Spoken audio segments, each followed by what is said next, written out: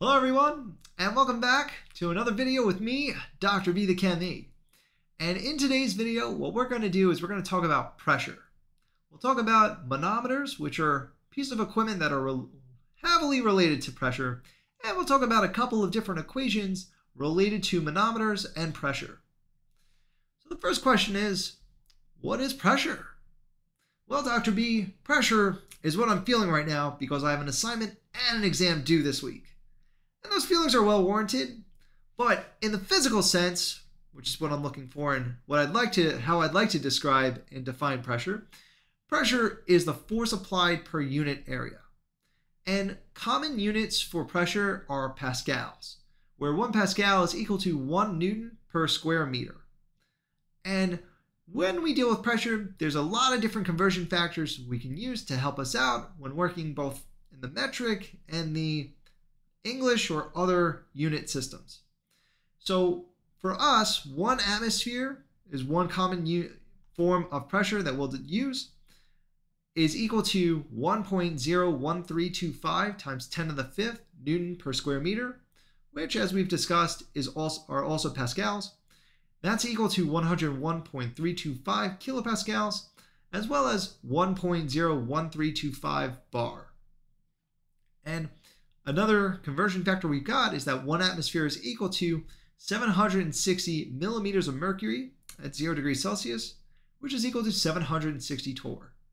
And if we want to work with the English units, we also see that 1 atmosphere is equal to 14.696 pound force per square inches, which we more commonly refer to as PSI. Now, in addition to these regular pressure conversion factors, some of the times we may refer to pressure in terms of a pressure head, where we're speaking in terms of the amount of the height of a fluid that would be displaced based on a pressure applied.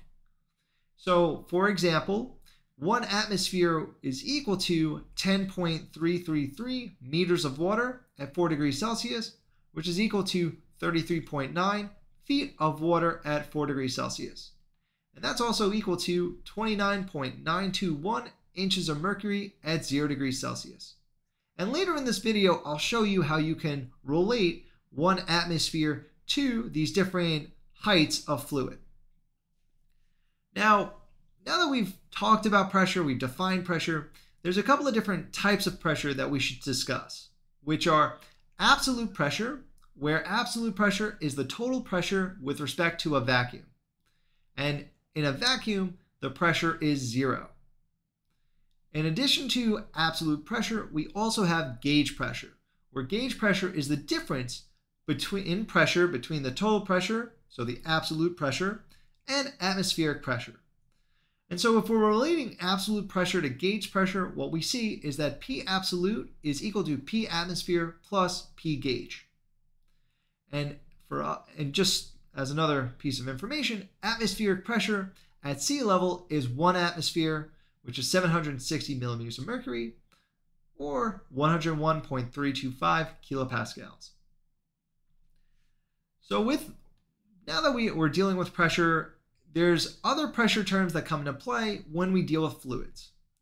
For example, we may have a cylinder, a closed cylinder, and in the cylinder we may apply a plug.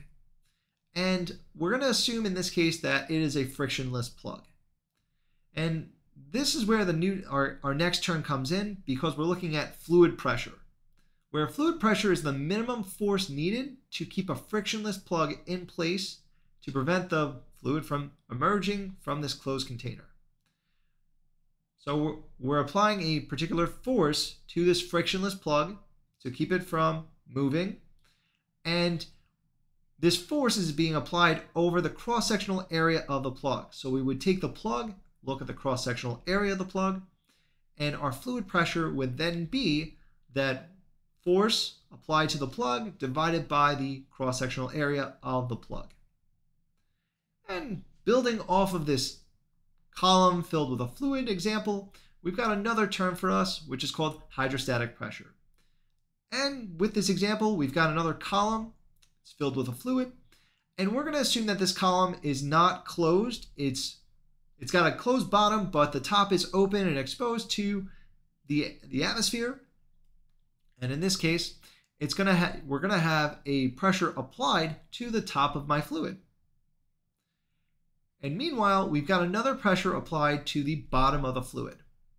And if we're looking between the top and the bottom of the fluid, you can see that the bottom of the fluid's got a lot more pressure applied to it, because not only do you have the ambient or atmospheric pressure applied, but you've got all that fluid on top of all the fluid above the base of the column that's being applied to the very bottom. And so our hydrostatic pressure is that pressure applied to the fluid at the base, and in this case of the column. So we're going to account and figure out what that pressure P, so our hydrostatic pressure, is at the bottom. And so in this case, our P is going to equal the pressure at the very top, P naught, plus something else. And in this something else, as we discussed, it's that pressure of your fluid that's above the base of the column. So for us, what we're going to need to figure out that weight of the fluid that's above the base of the column, and we're going to need to figure out that cross-sectional area. And so there's a couple of relationships we can use so that we don't necessarily need to get the cross-sectional area or the force, but it will work out to be that. And I'll show you right now how that comes into play. So we're going to need the density of my fluid. We're going to need the height of my fluid. Because what we can do is we can take the density of my fluid, we can multiply it by gravity, and if we take the height and we multiply that by the density and the gravity, what that ends up becoming is a force per area. And so now that second term in our hydrostatic pressure equation becomes rho GH.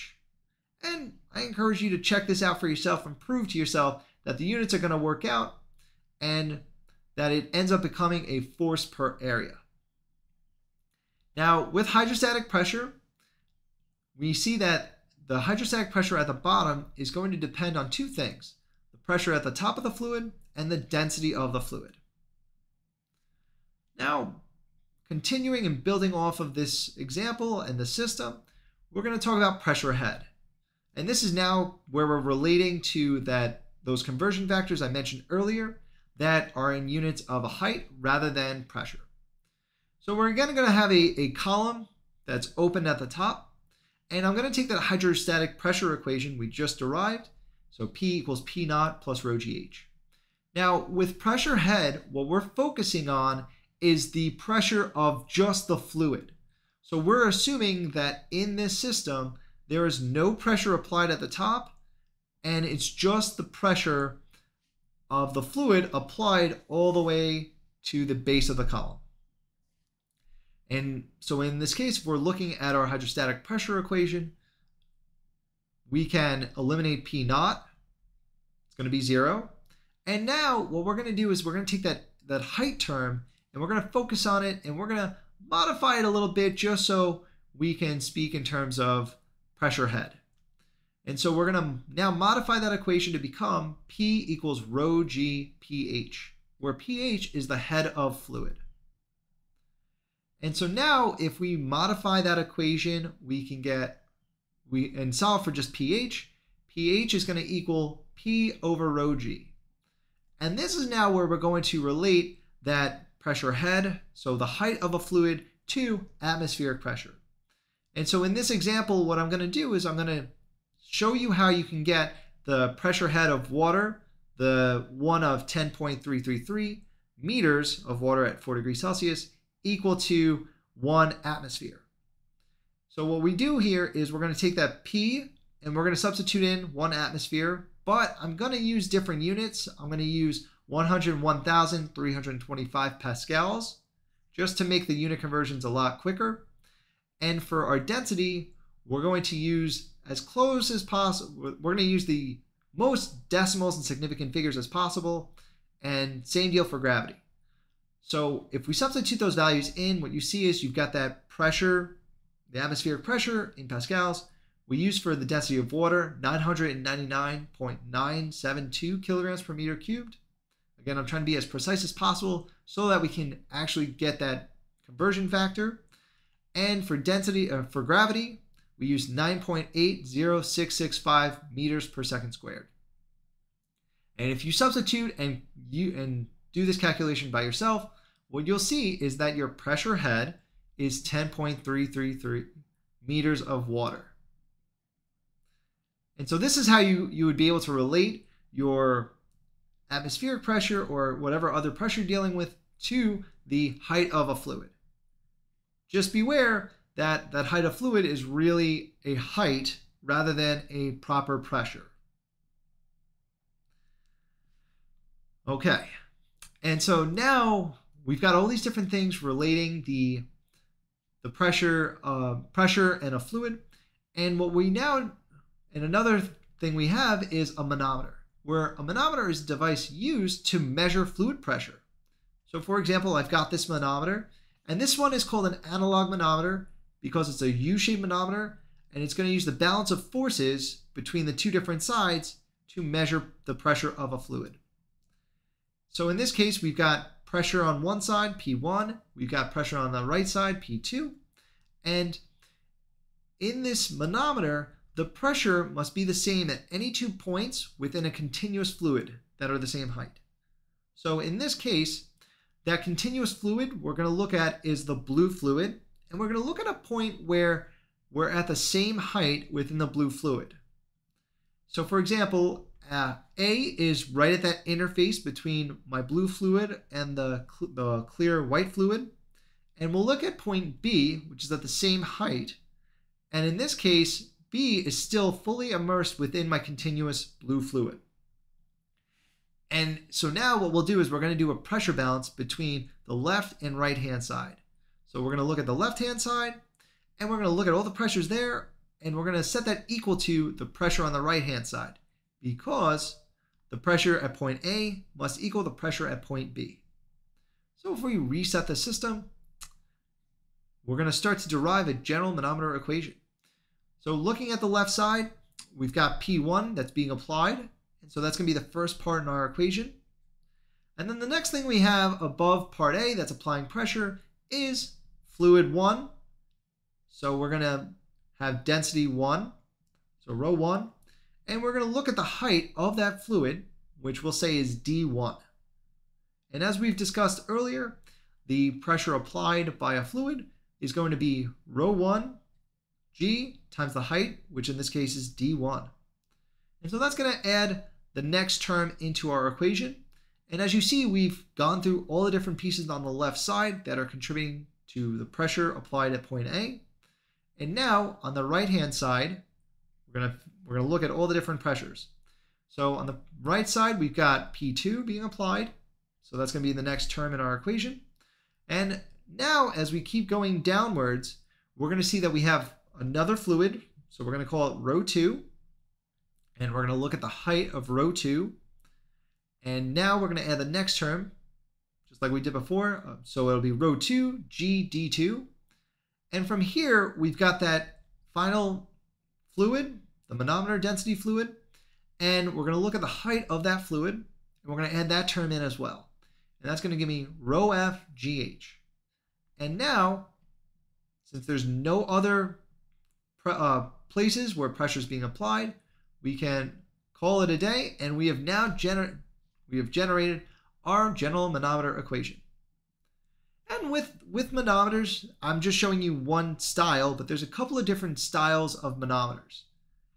And so, for example, you can have an open-end manometer, and so as you see on the right side, that side is open to the atmosphere. So you see that P2 is equal to P atmosphere.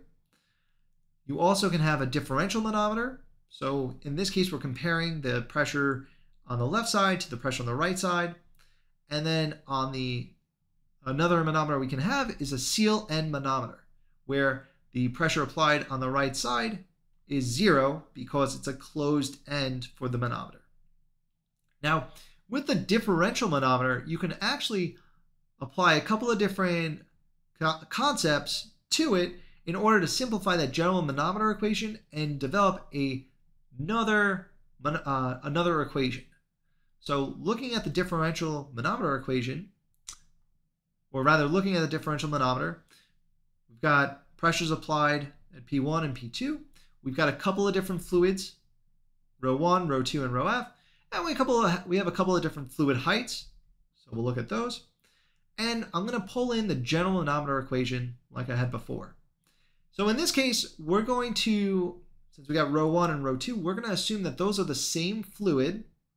And we're going to now make it a general term of rho.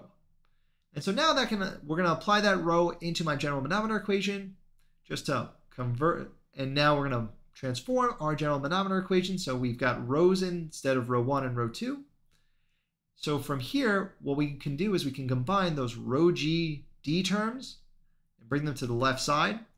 So that's now going to give me on the left side rho g d1 minus rho g d2. And if you look at the manometer on the left side, you'll see that the difference in height between d1 and d2 is h. So we can now transform that rho g d1 minus rho g d2 into rho g d1 minus d2. And then from here, we can convert that into an h and make it P1 plus rho gh equals P2 plus rho fgh. And now what we can do is we can start combining some terms. So I can bring P2 to the left side, and I can bring rho gh to the right side. And so from here, what I can do is I can separate out the g and h. So I have on the right side rho f minus rho times gh. And the final piece is that if the rho of your fluid is a liquid, if rho f, so the continuous fluid in the manometer, is a liquid, and the other rhos, so like for example rho 1 and rho 2 are gases, you can consider rho negligible. And the reason why is because rho, or rather gases, have a very low density compared to liquids. So for example, if you're having water as a continuous fluid, that's a density of about 1,000 kilograms per meter cubed, whereas the density of a gas is about 1 kilogram per meter cubed, maybe 2 kilograms per meter cubed. And so there's a couple of orders of magnitude difference between those two densities. And that's why we can consider that density for the gas being negligible, as long as the fluid in the manometer is a liquid.